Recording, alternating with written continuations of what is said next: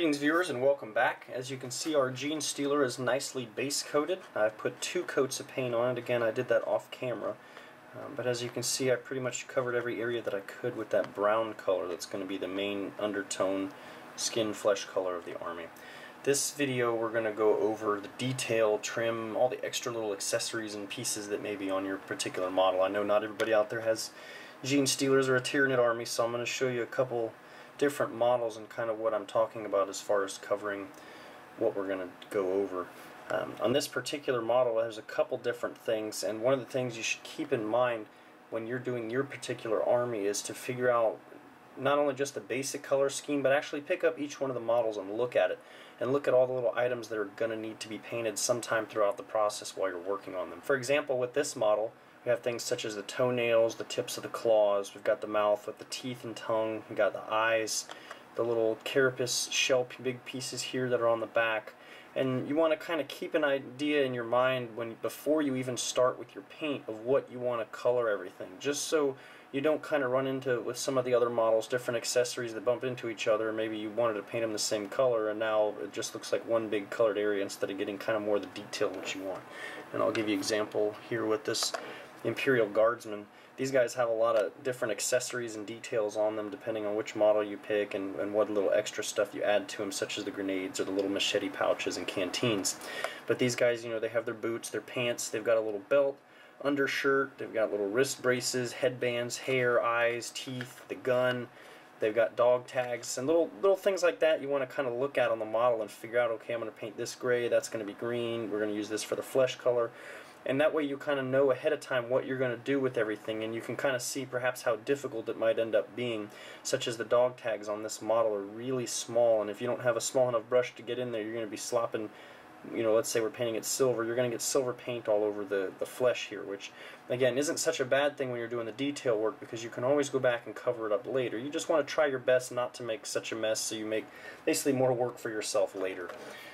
Another example I'll show you here is one of the Chaos Raptors I'm working on. His wings are magnetized, but I put them on there so I can look at the model as a whole again and kind of figure out everything that I want to paint, such as I base coated him just like the Gene Stealer's brown. I base coated this in the same green color that you see here, and basically I use bolt gun metal for all the little trim on the shoulder pads to paint the gun, the chain sword, and I use black in the little joint areas between the armor and all the hoses and stuff on here.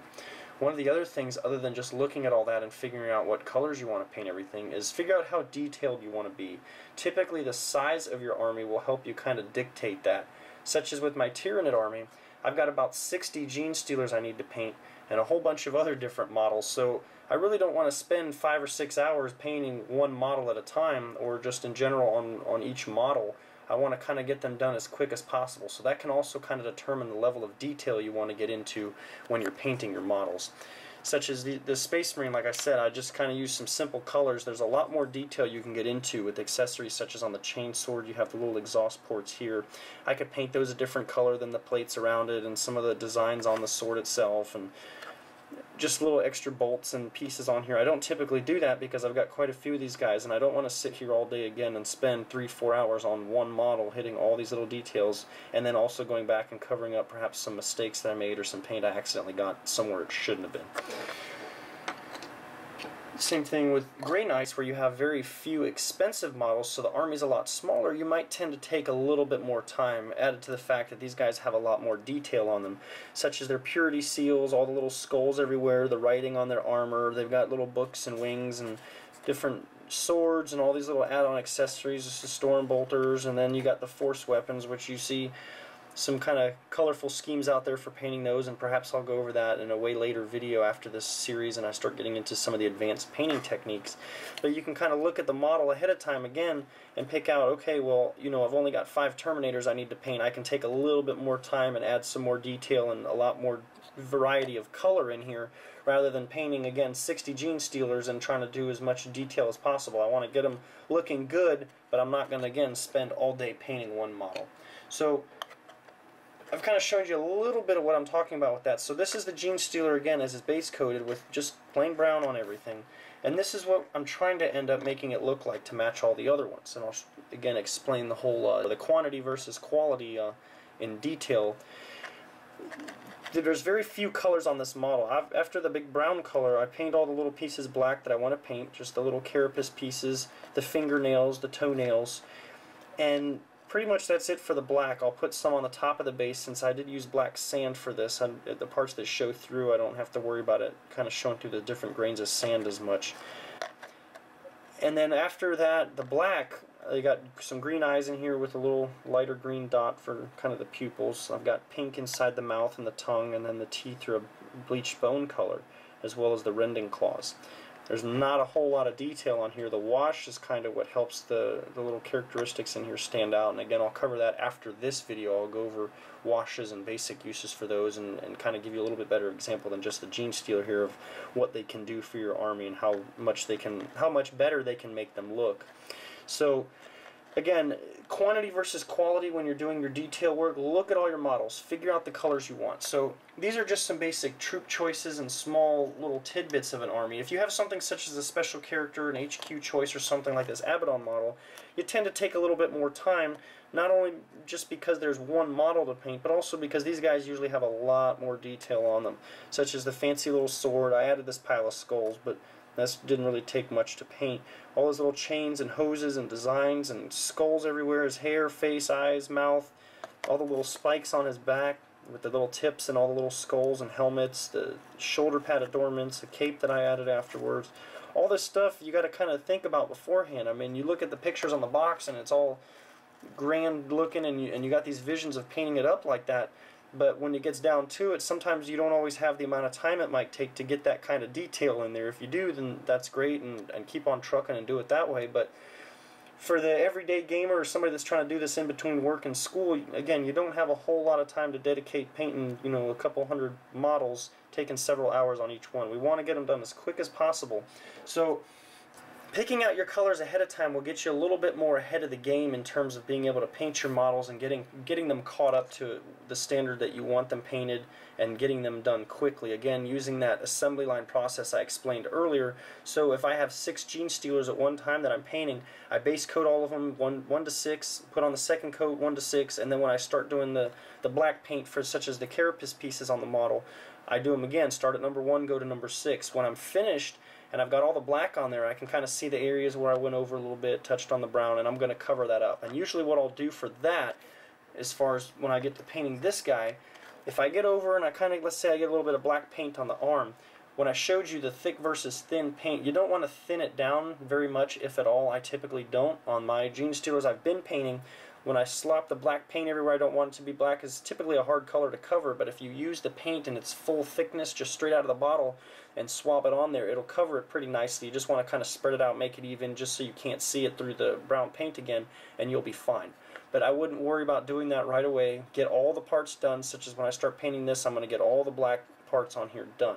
Once it dries, and I've gotten through, you know, again, 1 through 6, I'm going to look at it and say, okay, well, I've made all these mistakes, and then I'm going to go back through from 1 to 6, covering each one of those little spots. Go over the entire model and look at it. Make sure that the part that you kind of slopped on there and got, that the paint that you got on there that you don't want, make sure you take your time, look at the entire model, so you don't think you got everything. You get on to the last step, you're getting ready to put some washes on, you go, oh no, I forgot another spot. Now you've got to cover that up, let it dry again, and you've kind of hindered the process a little bit. So take your time when doing the detail work, but don't be afraid to make mistakes. They're going to happen. Don't let that frustrate you and make it worse, and then you start making more and more mistakes, and then it gets harder and harder to cover up. Just take your time, go through, hit your details as quickly and safely as you can without making a mess, and go on to the next model and the next model until you get to the end. Start back at the first one with the next color. So once I paint all the black details on here, I'm going to move into the pink for the mouth, and what I'm going to do is I'll actually kind of swirl a bunch of pink down in there, even over the teeth and the tongue, and get that whole mouth pink. Go through again all 6 models. Once that's dry, then I can just take the brush and kind of dab my color for my teeth on there over the pink, which obviously it's going to cover the pink color, and it'll show the details of the teeth a lot better, so you can see what I'm talking about here. I painted that whole mouth pink, and then again went over it and did the teeth individually afterwards, so it worked out perfectly. And then of course when I put the wash, it made the details pop a lot better, and the tongue again stayed pink. You can still see the main color through it. It just kind of tones it down just a little bit, and then the color that I used on the teeth is the same as I used on the rending claws here. So I'm not going to paint this for you on camera because you can kind of tell pretty easily on these guys how it's going to end up going.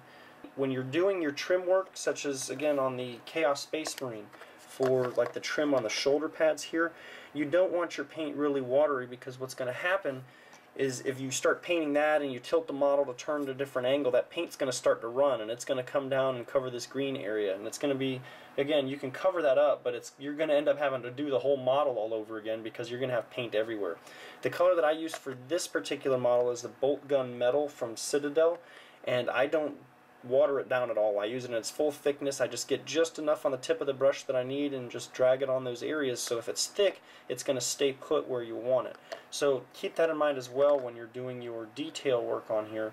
If you have like some sensitive areas or really small or maybe kind of close to something you don't want to make a mistake or mess up on or have paint run over, don't water your paint down so much. You water it down just a little bit to the consistency you can use it, but that it's not going to run as you're twisting this model around trying to get to all the areas, turn it upside down and all that, because you're going to turn it back the right way, look at it and go, oh man, I've got, you know, more of a mess on my hands than what I started with. So just those are some tips to be cognizant of while you're painting. I know this may not have seemed very helpful as I wasn't painting the model for you, but that wasn't the intent of this series. It's just to kind of give you an idea and some tips and tricks on how you can get your stuff painted, get your army looking good, get it on the table, and get a little bit more experience with this stuff so you can start branching out on your own and trying perhaps different techniques and stuff. Stay tuned for the next video where I'm going to cover washes, and if you found this video helpful even remotely, please like the video. If you have anything else you'd like to see in greater detail, or you really want to see me paint that Gene Stealer and put the black paint on there, leave me a comment, let me know. I'll go ahead and put in a video where I paint him up. And thank you for watching, and I'll see you in the next video.